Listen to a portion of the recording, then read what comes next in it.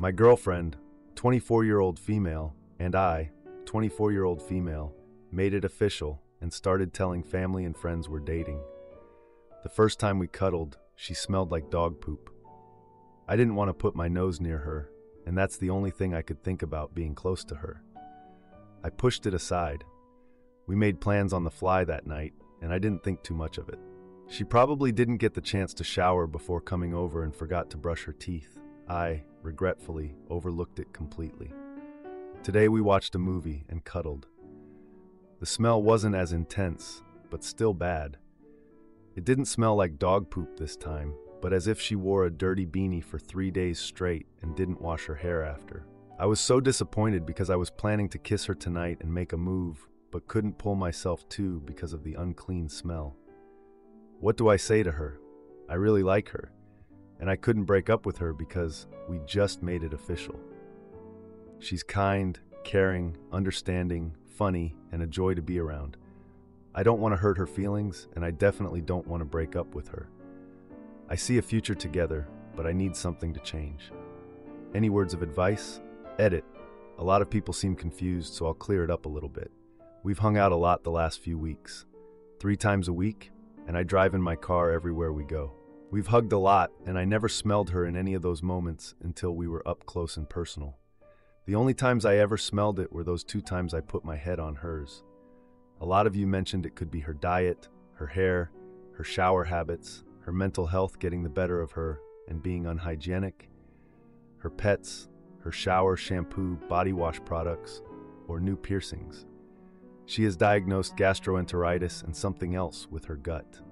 So she has severe digestion issues that caused chronic pain and can't eat certain foods and has a hard time eating in general.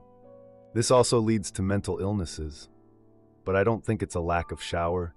I think it could be her hair and maybe not washing it as often, which makes sense because she has very, very short hair. She has 2 older dogs, but when I've been at her house a few times and nothing suspicious came up. She's not a dirty person, and she takes care of herself. She has ear piercings that are healing, so maybe that too. So there's probably a lot of contributing factors. Eating habits, living with pets, digestion issues, and maybe she's not washing her hair a lot, or new healing ear piercings. It's a sensitive topic, and I'm taking her out later today and mention something. I'm going to say I'm allergic to her hair shampoo and ask her to please change it. She's very kind and understanding, so yes, the conversation will be embarrassing and uncomfortable, but I will support her the best I can and be understanding and accommodating as much as she has with me. Then I guess we'll see what goes on from there. Thank you for the positive comments. I know this isn't uncommon in partners, and after reading your advice, I know how to address it. Much appreciated. Update: I have to break up with her. Today was the worst she ever smelled. I never smelled it until my nose was to her hair until today. I couldn't be in the car with her, and the movie we went to sucked because it was all I could smell and think about. I didn't even take time to say goodbye, just got out of the car, gave her a respectful hug, and left immediately. She looked depressed and disappointed, pulling out of the driveway. I can't look at her the same. Y'all, this is so bad, and I feel so bad for her. I have secondhand embarrassment for her. I wish things could have worked out. I really liked her. Gonna break up with her tonight. I know it's a jerk move, but I don't think I can tell her the real reason. I'm just gonna blame it on the stress I'm going through. Because life is shoot right now, even without my girlfriend in the picture. I wish I didn't put myself in this situation. It's funny in hindsight, but geez, I'm over it. Gonna laugh and cry on the down low with my friends over the next few days. Now for a few comments before the update. Comment 1. Is she attempting to train her hair to go longer between wash days by any chance? If that's the case, it doesn't sound like it's working, and she should just wash her hair more regularly again. That's my initial thought, at least. Comment 2. So this is going to sound absolutely crazy, but is it possible her shampoo conditioner is scented like lilies or something? Certain floral scents can absolutely smell disgusting to certain people, even like poop. Now for the update. Hey everyone, it's been a week since my last post, and boy do I have an update for you. Remember how I was planning to break up with my girlfriend because of the smell issue? Well, things took a turn, and not in the way I expected. So, I was all set to break up with her, right? I had this whole speech prepared about how my life was too stressful and I needed space. But when I went to meet her, she greeted me with the biggest smile and a surprise. She had booked us a fancy dinner at this place we'd always talked about going to. I was floored. I mean, how could I break up with her after that? We had a great time at dinner, and she seemed so happy. I couldn't bring myself to ruin the evening. But then, as we got closer, that smell hit me again. It was like a mix of sweat and something sour. I tried to ignore it, but it was tough. After dinner, we went back to her place, and that's when things got steamy. We started kissing, and I was trying to stay in the moment, but the smell was still there. I couldn't ignore it anymore. I had to say something, so I brought it up as gently as I could. I told her I noticed a scent and was worried about her health. She got really quiet, and then, to my shock, she started crying. She confessed that she'd been struggling with her hygiene because of her depression. It was a side of her I hadn't seen before. Turns out, her mental health had taken a nosedive recently. She'd been feeling so down that she couldn't muster the energy to take care of herself the way she used to. She was embarrassed and thought I hadn't noticed. I felt like a complete jerk for even thinking about breaking up with her without knowing the full story. We talked for hours, and she told me about her struggles with her mental health and how it was linked to her chronic pain and digestion issues. It was a lot to take in, but I was glad she opened up to me. We decided to work through it together. I helped her come up with a routine to make things more manageable, and we even went shopping for some new hygiene products that might help. It was nice, feeling like we were tackling a problem as a team. But here's the twist. A few days later, I started noticing the smell again, even after all the changes we made. I was confused and a little frustrated. I mean, we'd been working so hard on this. Then one day, I was at her place and I saw her older dog. The poor thing was having some issues and had made a mess on the floor. That's when it hit me. The smell wasn't just her, it was the dogs too. They were old and having accidents, and she was so overwhelmed with everything else that she hadn't been able to keep up with it. I helped her clean up, and we had a long talk about the dog's care. She decided to take them to the vet to see if there was anything that could be done to help them. It was a tough situation, but we were dealing with it together. Now here's the bittersweet part. As we were working on all these issues, I realized that our relationship had changed. We were more like caretakers and less like girlfriends. The romance had taken a back seat to all the other stuff going on.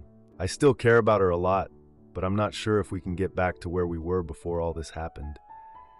It's like the spark got lost somewhere in the midst of the mess, and the smell, and the vet visits. Wife wanted open marriage 2.5 years ago to avoid divorce, and now she wants to update terms, but I refused. Oh boy, she's seeing my old college roommate for a year. 2.5 years ago, my wife Sarah, 36-year-old female, asked me to open our marriage. She strongly implied that the alternative was divorce. After thinking it through, I said yes, primarily because we have 2 children. I worked long hours, and the thought of divorce sounded horrible. So, I set up some ground rules. No bringing dates into our house, no dating mutual friends, acquaintances, family members, or colleagues. I wanted to keep things private. For the next 2 years, I focused on my job and my kids. I worked long hours and spent any free time I had on my kids. I didn't have time for dating, so I didn't even try. I moved to another room because the thought of Sarah having intimacy with another man and then sleeping in my bed felt horrible. Our relationship became purely transactional. We became partners in raising kids. I didn't want to know anything about her intimacy life. This summer, I managed to fulfill my financial goals. I have no debt whatsoever. Both of my kids have enough money in their college funds, and all I have to do is keep adding some savings every month into the fund I made for their first home deposits. So I did some math and decided to cut my work hours from 74 hours to just 30 per week. Sarah wanted to take on more debt to buy another house and a new car, but I said no. I used my free time to finally take a much-needed vacation. I took my older son with me to tour the US together. I also did some renovation work on our house and turned the basement into a man cave. I started working out and playing sports, leading a healthier life. Then I actually started trying to land a date. For me, just having intimacy with somebody is not my thing. I want to at least be friends before that. I want to go out together, watch movies, have fun, and have intimacy. So I dated a couple of women and found a woman named Jane with whom I clicked. With Jane, I went out to concerts, art galleries, comic cons, movies, and we also had an intimacy relationship. Sarah wanted to talk about my dates, but I said no. Then I caught Sarah snooping through my phone and we had a very strongly worded argument. Now Sarah wants to update the terms of our open marriage. She wants us to repair our marriage by going to counseling. She wants us to sleep in the same room and go outside and have fun together. Our outside of marriage relationships are supposed to be strictly intimacy and nothing else. We are also supposed to talk about our intimacy partners. I told her that I am content with the situation as it is, and I don't mind if she finds a partner to go out with. I encouraged her to do so. And I don't want to talk about our partners. She is holding her ground. At this point, I'm split between trying to fix our marriage and handing her the divorce papers. I need advice. Now for a few comments before the update. Comment 1. You two didn't open your marriage. You ended your marriage 2.5 years ago to become roommates and co-parents. That's all the two of you are now, but neither of you seemed to care about that until you got a girlfriend. You didn't find an intimacy partner. You found a relationship. That scares the hell out of your wife because she's reading the writing on the wall. Comment 2. An open marriage doesn't mean moving to a separate bedroom and having a transactional relationship. What you both did was end the marriage years ago, just not legally. Sarah can stand her ground all she wants, so can you. Now for the update. Hey everyone, thanks for all the comments on my last post. It's been a rough week, and I've got quite the update for you all. So, after Sarah's shocker about wanting to change the terms of our open marriage, things got even more intense. I thought I had seen it all, but this week proved me wrong. First off, let me give you a bit of history that I didn't mention before. Sarah and I met in college, and we were each other's first serious relationship. We got married young, and for a while, everything seemed perfect. But as the years went by, Sarah became more distant. She started going out more, leaving me with the kids. I didn't mind at first, but it became a pattern. That's when she dropped the open marriage idea on me. Now back to the present. After our argument, Sarah started acting differently. She was trying to be more attentive, cooking my favorite meals, and even suggesting we watch some old movies we used to love. It felt like she was trying to woo me back. Meanwhile, things with Jane were heating up. We had this undeniable chemistry, and I found myself looking forward to our dates more and more. Jane knew about my situation at home, and she was incredibly understanding. She never pushed for more than I could give. But then the twist came. One evening, I came home early from a date with Jane to find Sarah in tears. She confessed that she had been seeing someone regularly for the past year, someone I knew. It was my old college roommate, Mark. I was floored. Mark was one of my closest friends, and he had been to our house multiple times since we opened our marriage. He had even met Jane. I felt betrayed. Not only had Sarah broken our ground rules, but she had also lied to me for a year. We had a huge confrontation, and she admitted that she wanted to close our marriage again because Mark had ended things with her. He had met someone else and wanted a monogamous relationship with her. I was angry, hurt, and confused. I didn't know what to do. On one hand, I felt like this was my chance to finally hand Sarah the divorce papers. On the other hand, I couldn't shake off the years of history we had together. In the midst of all this, Jane dropped a news of her own. She was moving across the country for a job opportunity. She had been planning this for months, but didn't want to tell me until things were final. I was happy for her, but it also meant that our relationship had an expiration date. So, here I was, my marriage in shambles and my newfound happiness with Jane about to end. I had some serious thinking to do. I decided to give Sarah a chance to explain herself further. She told me that she had felt neglected for years, even before we opened our marriage. She said that being with Mark made her feel wanted again, but she realized it was just a fantasy. She missed what we had in the beginning, and she was willing to do anything to get it back. I was torn. Part of me wanted to try and fix things for the sake of our kids and the love we once had. But another part of me couldn't forget the betrayal. In the end, I agreed to go to counseling with Sarah, but I made it clear that I wasn't making any promises. We started seeing a therapist, and it was rough. We dug up a lot of old issues, and there were a lot of tears and raised voices. As for Jane, we decided to make the most of the time we had left. We went on more dates, spent nights together, and created memories I knew I would cherish after she was gone. Now, I'm living in a strange limbo. Sarah and I are working on our marriage, but it's a slow and painful process. And with Jane, I'm counting down the days until she leaves. It's a bittersweet feeling. I'm trying to mend a relationship that's been a huge part of my life, while simultaneously preparing to say goodbye to someone who brought me so much joy in such a short time. Husband jokes that he bought our house with his money, and now I wonder if he secretly wishes I was working. Oh boy, he's in for a surprise. He'll stop me and say, "My house." And when I get upset, he goes, "It's my house, but since I'm yours, you get to live in it," or something similar. It makes me feel so bad when he does that. He sort of does it jokingly, but it happens without fail almost every time. And I've tried to tell him it's hurtful, and he just laughs and says he's kidding. For context, he bought a house last year right before we got married. I was part of the entire process since we already lived together, but he put his savings into the down payment, and it was his name on everything for obvious reasons. I had recently spent the last of my savings to pay off student loans and was only doing freelance remote work, so I wasn't really bringing in much money and was trying to focus on my mental health. He has a really good paying job and always said he was happy to support me. I've even talked about getting a job in my field again if that would make him happy, and he assured me I don't need to. Cool. But now it just feels like because his money is what buys mostly everything, that I'm some mooch just living off of him. Mind you, I'm pregnant with our first kid due very soon. This was all discussed extensively that I was to be a stay-at-home mom. So, why does he feel the need to hurt me like that?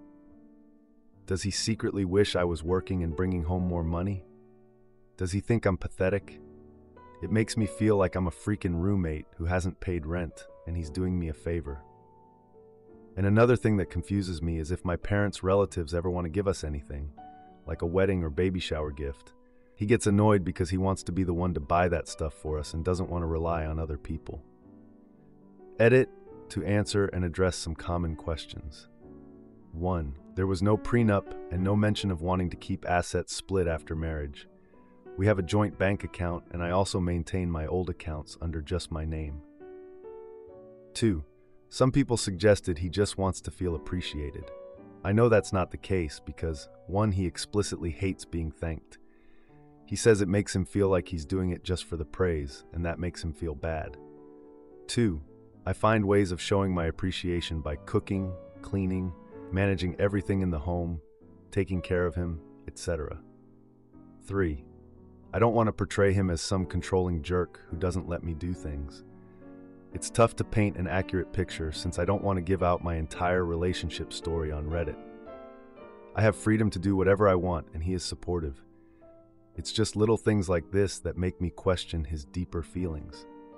Even though anytime it comes up, he reassures me he is happy to support me and doesn't think I'm any less than he is. 4, I want to be a stay-at-home mom. I don't want to put my child in daycare. He and I both feel that way. The possibility of remote work is still there too if I feel I can balance both. But I think the deeper issue lies in our communication, and that's on me too. 5, after taking into consideration the comments and different perspectives here, I am going to address him tomorrow. Today was bad because he worked late and was exhausted, and try to be as open about how I feel as I can. I'll update here when I do. Thanks to everyone who felt the need to help. I do feel very validated in my concern at the very least. Now for a few comments before the update. Comment 1. He bought the house before you got married because he knows it will be a premarital asset in his name alone, and you won't get half if you ever divorce. That he's resentful that he can't isolate you from your relatives enough so that you are entirely dependent on him is very telling. Abuse often starts after the kid arrives because you're stuck. Right now, it's emotional and perhaps financial. Regardless of your discussion to be a stay-at-home mom, you should keep some kind of job to ensure your independence, because I suspect he's backing you into a very dark corner. This is all doom and gloom, but really, you're married. This is not how marriages should operate. You should be a team that's building a life together, ours, regardless of roles. Comment 2. Mind you, I'm pregnant with our first kid due very soon. This was all discussed extensively that I was to be a stay-at-home mom. Taba, your husband's behavior would make me pause. In your shoes, I'd not consider it safe to be a stay-at-home mom at this point. I'd start looking into finding jobs ASAP, share parenting responsibilities, or find a daycare nanny to take over. I'd not continue being dependent on this man with this attitude. I mean, when you discussed being a stay-at-home mom, how will finances work? Will he pay into your pension? Do you have free access to the joint account? Do you get your own allowance as well? Now for the update. Hey everyone, thanks for all the comments and advice on my last post. I really appreciated the different perspectives, and it gave me a lot to think about. So here's what happened over the past 3 days. I finally sat down with my husband and had a heart-to-heart about how his comments were making me feel. It was tough to start the conversation, but once we got going, things took a turn I didn't expect. He actually got really quiet, and then, out of nowhere, he started crying. I've only seen him cry once before, so this was big. He told me that he's been feeling super stressed at work and worried about becoming a dad. He said he felt like he had to be the provider and protector, but was scared he wouldn't be good enough. He admitted that his comments were a way to cope with his own insecurities. It was a shock to hear all this, because he always seemed so confident. We talked for hours, and I reassured him that he's already an amazing husband and will be an incredible dad. I also told him how his comments were hurtful and made me feel like I wasn't contributing enough to our family. He was really sorry and promised to stop making those jokes. The next day, he surprised me by coming home early from work with a bunch of baby stuff that my parents had wanted to give us. He apologized for being stubborn about accepting help from our families and said he realized it was okay to rely on others sometimes. It was a huge relief to see him let go of that pride a little. But that's not even the biggest news. The following day, he came home with an envelope that had my name on it. Inside was paperwork adding my name to the house deed. He said he'd been thinking about it for a while and realized that it wasn't just his house, it was our family home. I was speechless. It was such a thoughtful gesture and made me feel truly equal in our partnership. And then, as if things couldn't get any better, my water broke that night. We rushed to the hospital, and after a long labor, we welcomed our beautiful baby into the world. My husband was by my side the entire time, and when he held our child for the first time, I saw a new level of love and commitment in his eyes. If you like this video, you'll probably like these too. Also, while you're here, please consider subscribing. It's your support that keeps this channel alive and allows me to make better and longer videos. Have a great day.